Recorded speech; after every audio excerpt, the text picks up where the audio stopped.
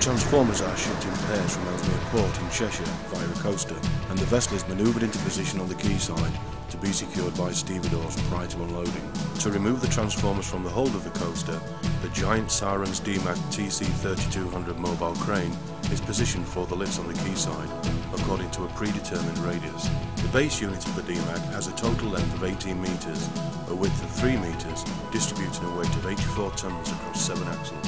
The Superlift train counterweight system are attached to the backmast via 4 pendant wires. The individual weights vary in size from 10 to 20 tonnes, stacked vertically upon the train.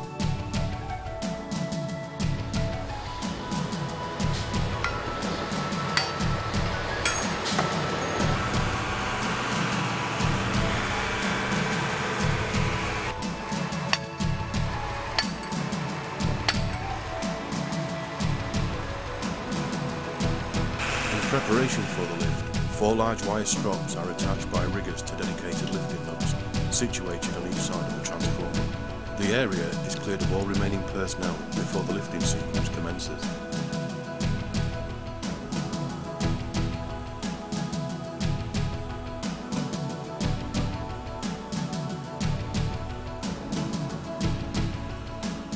To complete the lift, the 42-metre main boom is used in conjunction with a 30-metre backmast. The crane has the capacity to lift objects of up to 800 tonnes, utilising a variety of boom, backmast and superlift counterweight combinations. A second mobile crane, much smaller in size, assists the construction of a superlift train. 250 tonnes of counterweight is positioned to counter the balance of the weight of the transformer on the crane throughout the lifting cycle.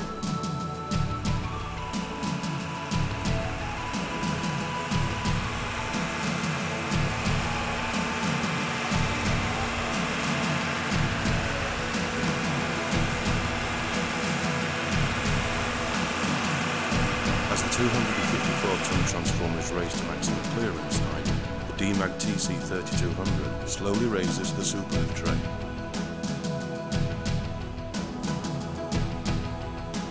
And the movement of the load through the predetermined radius begins. Sarens UK Limited provide heavy lifting capability to clients on a worldwide basis, having more than 30 years UK experience within this field.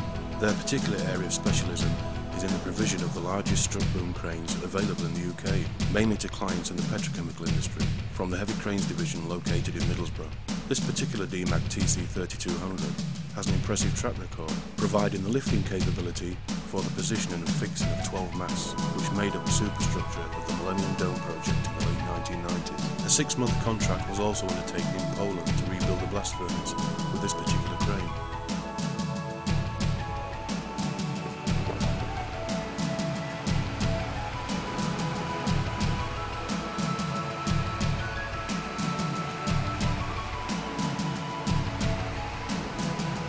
The rotation through the radius is almost complete. The Found Goliath unit powers the Nicholas-built Alstom A100 frame trailer onto the quayside, which is gradually manoeuvred into the lifting radius of the crane by the steersman. The position of the main boom is slightly adjusted.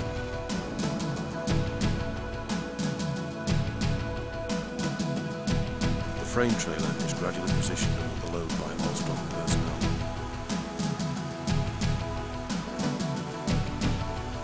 The transformer is lowered for a test alignment over the girder frame. The frame trailer requires further alignment within the radius to accept the load correctly onto the supporting beams.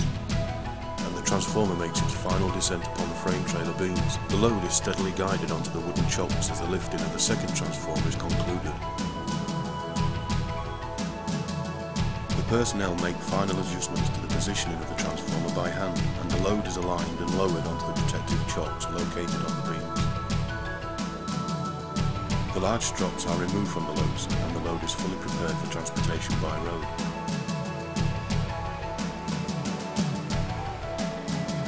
The load is reversed from the quayside and positioned at the main gate to await the police escort. The Demag TC3200 was situated on the quayside on standby over the next 7 days. The awaiting police vehicles escort the load from the confines of the Ellesmere Port and out into the A161 to initiate the transportation to Keighley Power Station. The load follows a set route from the port gates via Roycliffe Road, eventually heading onto the M62 at junction 35.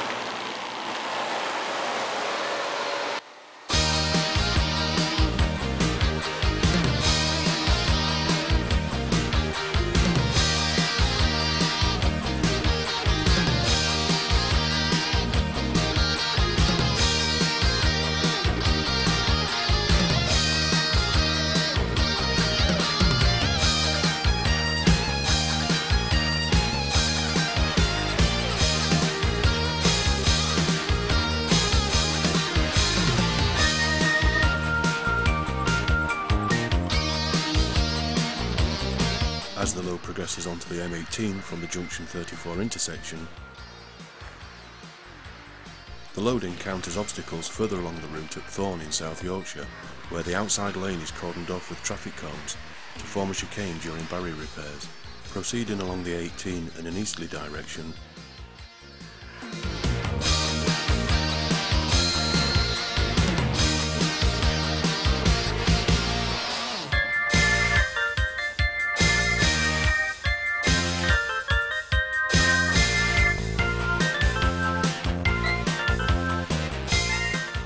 two Found Goliath tractor units reverse the frame trailer for approximately 1 kilometre along the A161, crossing the Crowle flyover road bridge. Entering the small village of Eland, the load is reversed using one efficient movement to negotiate the narrow streets.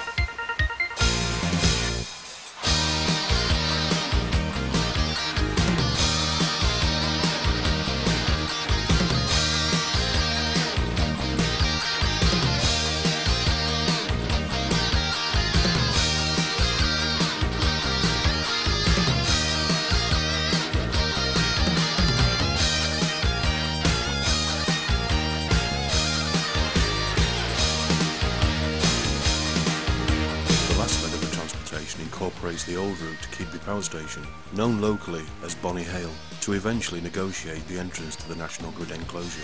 Now the final destination has been reached, the frame trailer is split to allow the transformer to be turned and winched into position.